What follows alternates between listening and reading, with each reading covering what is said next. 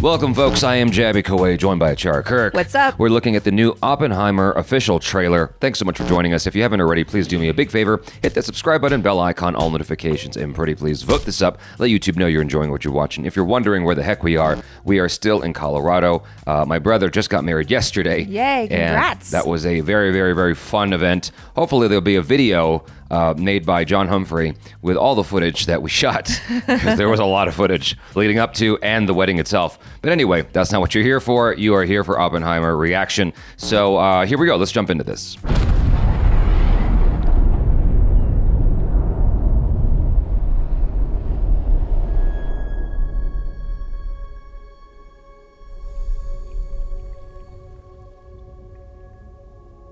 We imagine a future. And our imaginings horrify us. Wow. There's his face. They won't fear it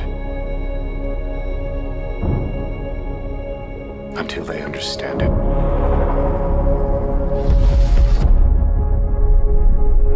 And they won't understand it until they've used it.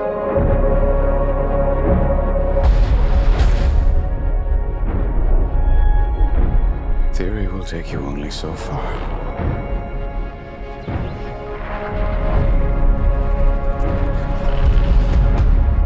I don't know if we can be trusted with such a weapon. But we have no choice.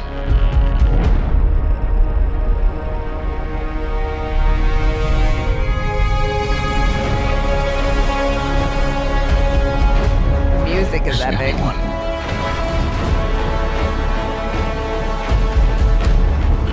ever going to tell the truth about what's happening here?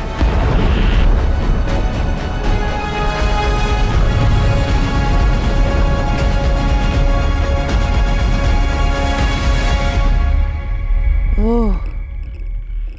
Wow. Goosebumps. I wonder if this is the kind of film that the masses can enjoy, because it's like it's all based on this guy's experience of creating a crazy, crazy weapon, and then his regret of that weapon. You can see that already in Cillian Murphy's performance. Right. So what I'm seeing here is a lot of like visualization that's happening. I don't know if it's like in his mind, kind of like what's it called, Queen's Gambit, you know, where she could kind of see the chess pieces, or if the visuals that we're watching are tests being conducted, or just a mixture of the two. But to me, it strikes me as something that's going on in his mind as a visualization to the result of these equations that he's creating, right? Sure. And so it's like there's this like sort of joy that you see these high-level mathematicians and physicists talking about what they do. Right. And it's like they get it and they can see all this stuff playing out, but we're just like, duh. And so a movie like this could help us see what they see as sort of a visualization. But even with that in mind, it's like, how many people want to pay $20 to go watch that? In IMAX, I definitely want to. I know Yeah. I want to.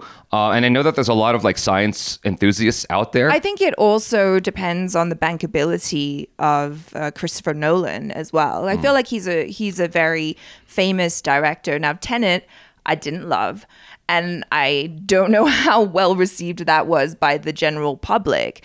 But I mean, I think that there would be enough people who would be interested in a Christopher Nolan movie just off of that alone. Yeah. Hopefully. Yeah. But I mean, I found this trailer to be incredibly moving. I don't know why. I just kind of feel like crying. Just watching Cillian Murphy's performance. Like, I've always loved him ever since, like, it's been a very long time. I've been watching him since he kind of came onto the scene. And I think he's such a fantastic actor. He's so versatile. Just kind of looking at the nuances in his acting here, where you can see in his eyes that he knows he's on the verge of something really dangerous, and there's that like that fear, that regret, but also like, okay, maybe I have to push forward with this. And he's looking like a man with the weight of the world on his shoulders. I feel all of that just by looking at this trailer. Yeah. I feel like this is actually a story we've heard multiple times through the last century, where you have these scientists who are like creating these epic weapons and then they regret creating those weapons. It's like, well, that's not really what their target was. Right. Their target was something else, but they end up getting pulled into these conflicts and creating these weapons of mass destruction, basically. Because you can use that energy for good. clean energy. Yes. Yeah. In fact, that's something that's been the talk of the town lately. We just had a major breakthrough.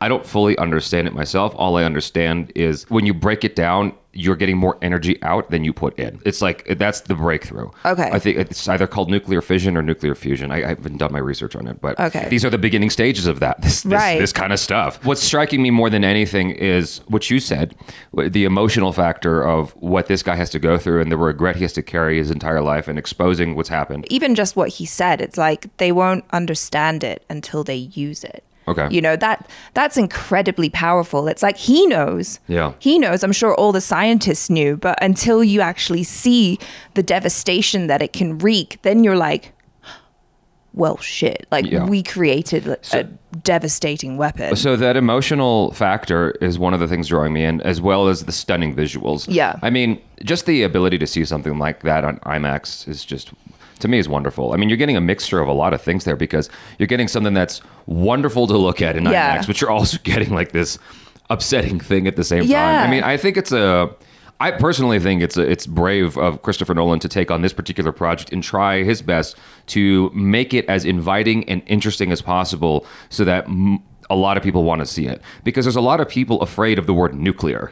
You know, right? And to help us understand it, and it's like, okay, these are the pros, and these are the very obvious cons. But those pros are very much worth fighting for, and I feel like that might be an angle that is being approached, or in this movie, right? Because isn't the tagline something like, "In order to save the world, he has the power to destroy it, or he must destroy it, or something like that." There's something about like because it is right. The whole idea behind the atomic bomb was, in order to stop the war, you have this super powerful weapon to show, you know, how much power you have. And once they dropped those bombs on Hiroshima and Nagasaki, the Japanese were just like, well, yeah, we're done. While I didn't love Tenet, Christopher Nolan generally, strikes a home run for me. I'm often conflicted with his movies. He makes I heard someone once say he makes the best flawed movies ever. And because he really does. Like, he makes these amazing movies that are very, very clearly flawed, but they're so interesting and so compelling and so much fun to watch. Yeah. Now, this movie doesn't look particularly fun, but it definitely looks damn interesting. Yeah, he's definitely got like a thing for World War II, I think, with Dunkirk. Oh, yeah. And then now with this, telling a different part of the story. And I mean, it took me a minute to appreciate Dunkirk, but once I realized like what he was going for, I was like, cool. So I'm interested to see his take on this, because I think, say what you will about Christopher Nolan, he's got his style, he's visionary, like he knows what he wants to go for, and it's always interesting, even if you might not enjoy it initially. Sure. Yeah. Anyways, you guys, thanks so much for hanging out. Hopefully you enjoyed this. Let us know your feelings in the comments below. Thanks again. I'm Jabby Kuwait. This is ACHARA KIRK. Peace out.